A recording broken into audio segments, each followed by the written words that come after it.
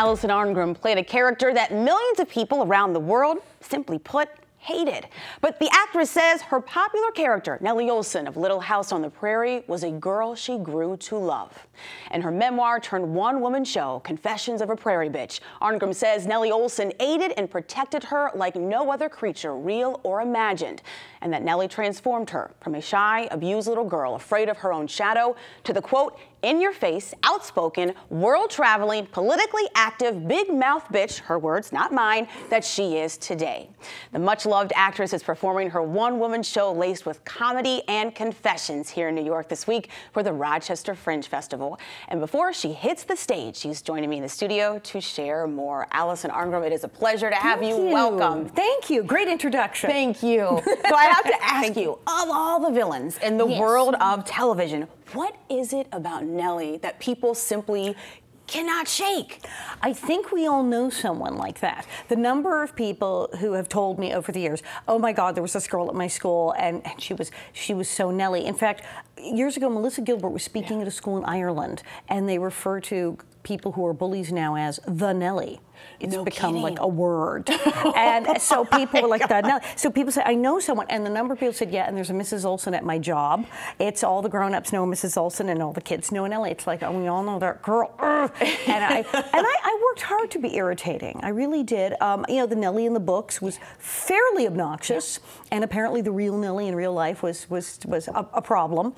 She's based on 3 people historically. Apparently we're all terrible. But it took 3 people to be that bad. But when we're doing the show, I mean, I would have scenes and I'd say, how can I say this so I really want to punch myself in the face? How can I really just, Yeah.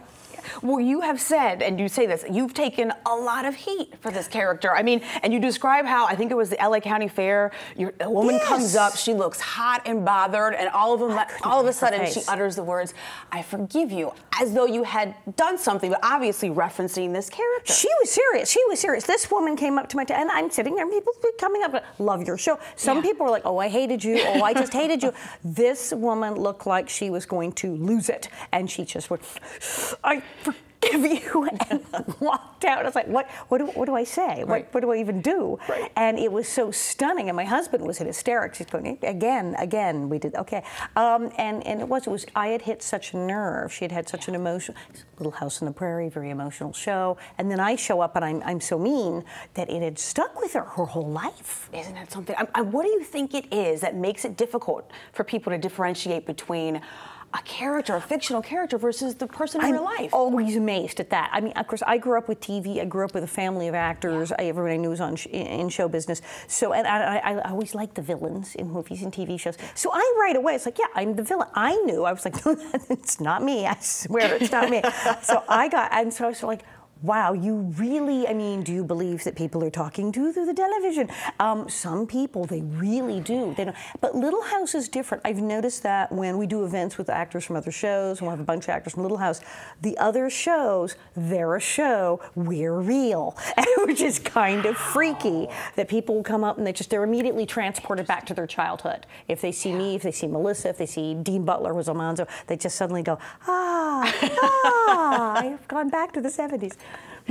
You know, it's interesting, and I love that you've done this, and I'm curious as to, you know, some people would take that as a burden, like they would look at it as a burden, but you have found, and why was it important for you to do this, to find it, to really turn it around and make it work for you in such a comedic way? Well, I saw what was happening with so many actors, especially child actors. It's very difficult. You know, you go to work as a kid, you have adult responsibilities. It is a real strain, and that's why a lot of child actors, it's very difficult for them to adjust to being adults.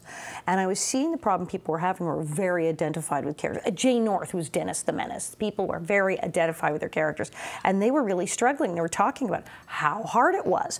And I called it the bad tattoo syndrome. I said, well, you get a crazy tattoo, and at first you're showing everyone, and then at some point you're embarrassed. You grow up and you go, yeah, what was I thinking? And you wear the long sleeves, and then eventually you don't care anymore, and you say, yeah, I was drunk, I was in the Navy, and you don't care. And I say, somehow it has to be that it's just part of me. It's just this other part of me that's there.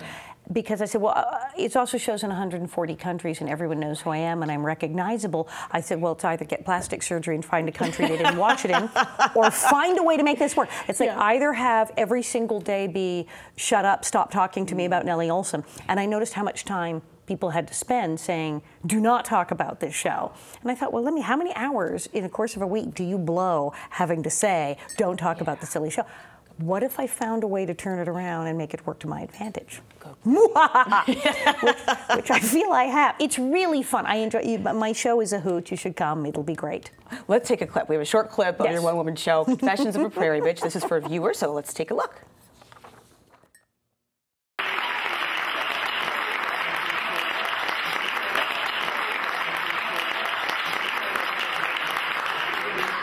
All right. Tonight we're going to answer some questions. Starting with the most pressing question, why am I such a bitch? You want to know why I'm a bitch? I'll tell you why I'm a bitch. Do you have any idea the shit I have had to put up with? Do you know what it means to be Nellie Oleson? It means that somebody, somewhere, at least once a day, has called me a bitch to my face every day since I was 11 years old. There are some things in this life that I will never live down.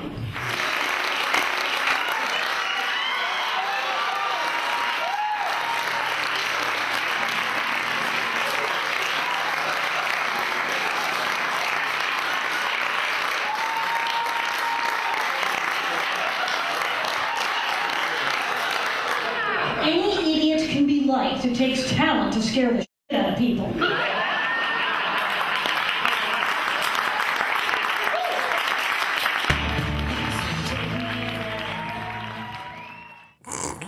So Alison, with a title that starts with confessions, we know that there must be several great golden nuggets that you share. I'm curious if you could just give us a glimpse into something that you share that people might not expect. It's true, as you saw in the clip, it's all true. What happened was I was doing regular sort of stand-up, and then it was in 2002 I realized let's just tell them all true stories. Everything is a true story from my life. Yes, I did Fantasy Island, where I played a hooker, and Eve Plum, Jan Brady, played my mother, which makes no sense. Yes, I was sexually harassed by Hervé Villechaize, as was apparently everyone in the entire universe. Yes, I was hit with a cup of orange soda during the Santa Claus Lane Hollywood Christmas Parade. Yes, my boob fell out on Dance Fever on live television, and I lived to tell the tale. Yeah. Yes, Dan Haggerty, Grizzly Adams hit on me at a party at Brenda Vaccaro's Christmas party. Yes, I have no famous people I've slept with. I have a long list of famous people who tried to sleep with me and I turned them down. So I have all these famous people I refused to sleep with. It's wonderfully nutty. It's all true stories. It's all about my father working for Liberace and my mother being the voice of Casper the Friendly Ghost and and growing up in Hollywood. And people are fascinated with ex-child stars and the insanity of Hollywood. And so this is the show that tells you what that's like to survive. And as I said, somebody somewhere has called me a bitch to my face every single day since I was 11 years old. And how do you live with that? What do you do? How do you get through the day when that is your life? Right. In what ways do you think of all your years on Little House on the Prairie, how do you think that Nellie and that character impacted the choices that you made in terms of acting roles and so on moving forward? Absolutely. There was absolutely typecasting. The number of times where it's like, I wanted to read for the part of that nice girl. They wouldn't have me in. But then they will call me for the bitch. And then it got funny because people said, well, we were going to call you, but we didn't want to call you. We thought you'd be insulted because she's the bitchy character. And I'm like, call me. Yeah. So now I'm like, yes, please call me to play someone terrible. It's great. But it's a character role, technically. And character actresses, being beautiful is great, but playing character lasts forever. And playing the villain or the funny person, you much more longevity than just being the pretty nice girl. So I was kind of like, oh, in the long run, I seem to have scored, yes. So playing the character role, it does give you more leeway. You can play more interesting parts. You can do crazier things. And because I've already been called every name in the book and had people throw things at me, I have nowhere to go but up. Well, in your memoir and in the show, you share these tales of your upbringing, as you mentioned, this bohemian to put it life mildly, in West Hollywood, with your actor parents, your actor brother, who at one point was on the cover of teen magazines, and the tales of your life, Alison, they're filled with excitement and amusement, but there's also heartbreak and pain in reading your memoir, and you share the story of being sexually abused by your older brother beginning at the age of 6, and talk to me about why it was so imperative for you to be candid about this in your memoir? I thought, well, if I'm going to tell my life story, I'm going to tell my life story. If I'm going to tell it, I'm going to tell it. And then I'd come somewhat public on the Larry King Show because I was fighting to change a law in California, the incest exception, which was allowing child predators to go free and serve no jail time as long as they had the sense to pick a victim that they were related to, which makes no sense to anybody normal going, wait, what? And then, but that was the law. So we've changed that in several states. And because I was going public with that, I was asked, well, did this happen to you? And well, yes, it did. And so I wound up going very bad. It helped. It did. It got us a lot of support, and we changed the law. So then, but once the cat's out of the bag. So when I was doing my memoir, I went, well, that's it. We're telling everything. And so many people have reached out to me that my story was not different. Yeah. My story was exactly the same as everybody else who this has happened to over and over again. I mean, that's what we talk about, the Me Too movement, that people saying, why are these stories so similar? Because apparently these guys have no imagination or original material. And so these people who abuse people, they're all so the same. And in a way it's depressing, and in a way it's valuable for victims. You go, oh wait, I'm not different. It wasn't something unusual, it wasn't me. Right. They do this to everybody. Ugh. So I wanted to get that out there. And the fact that Nellie, being Nellie, it did save my life. I was so scared and shy, and I was bullied at school, and now I was playing someone people were afraid of. It's like, I said it was like those nature specials where they talk about the animals that change their coloring to look like something more dangerous in the wild. Right. It's like it's one of those, like camouflage. Yes, I am Nellie, run. And it really, really helped. And now I look at my life like, this is great. And it helped a lot too, because I've been working with National Association to Protect Children, protect.org, and we've changed laws all over the country, and we're still doing all sorts of amazing things with getting high-tech stuff to police, and the new sunshine laws, where we feel people should be able to easily find out what is a judge's or prosecutor's record on prosecuting sexual offenses. How can I find this out before, say, I vote for them? And we want to make that kind of stuff available. Being able to do this with my reputation as well, maybe we shouldn't get her mad because she might go Nellie on us. It's been quite helpful. That's great.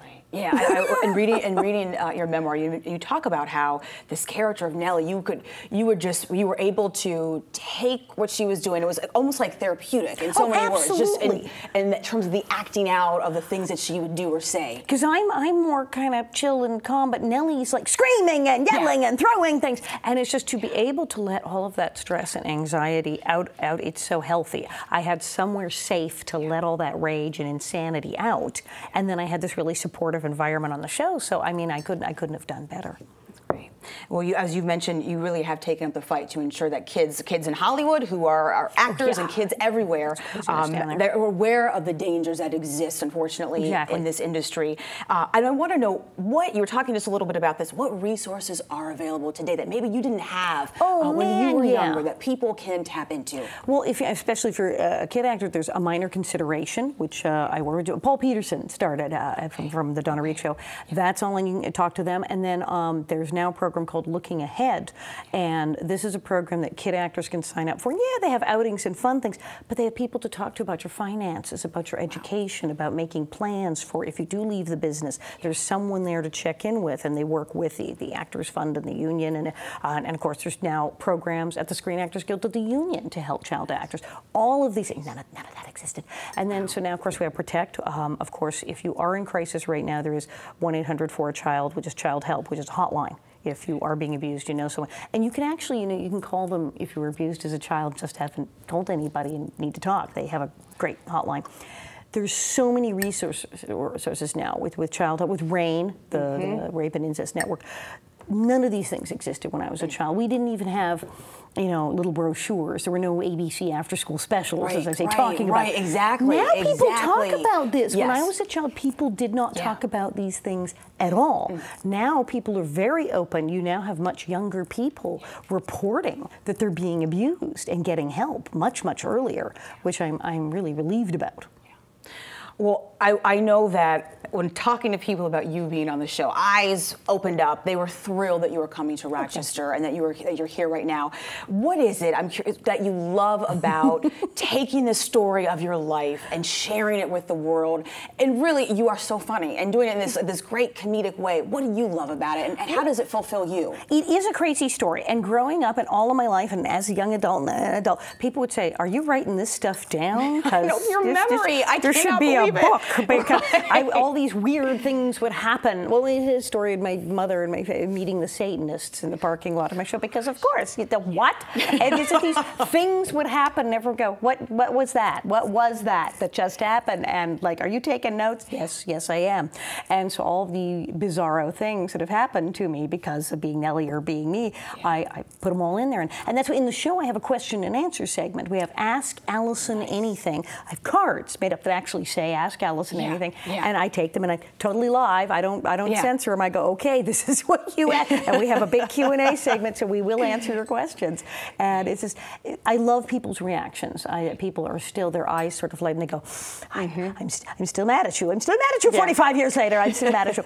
And it's very exciting. I enjoy that. All right, well, we are unfortunately out of time, but a huge thank you to Alison Arngrim for joining me today. And you can hear much more from Arngrim at her one-woman show, Confessions of a Prairie Bitch, that is taking place this Friday, September 21st, and Saturday, September 22nd, at the Rochester Fringe Festival. Now, Arngrim's show will be held at the School of the Arts. So for more information and to get your tickets, go to rochesterfringe.com.